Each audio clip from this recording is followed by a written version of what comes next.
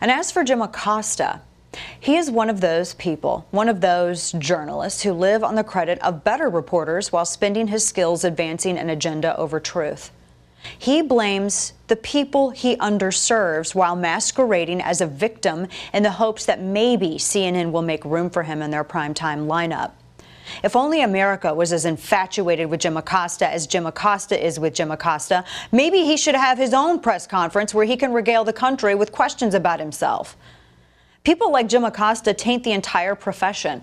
The people that I feel the worst for are those who are entering into journalism with a desire to showcase the stories of their communities, the people who want to shed light on truth that others want to cover, the people who are motivated to serve by informing.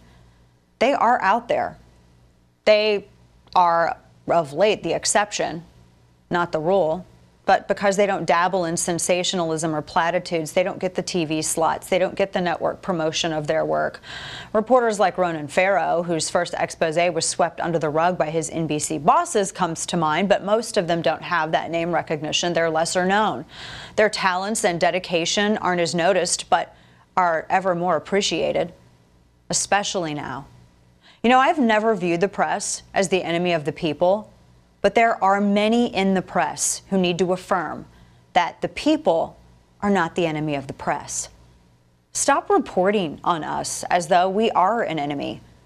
Instead of the legacy media asking this question, it's time for the people to ask this question. We would like an answer.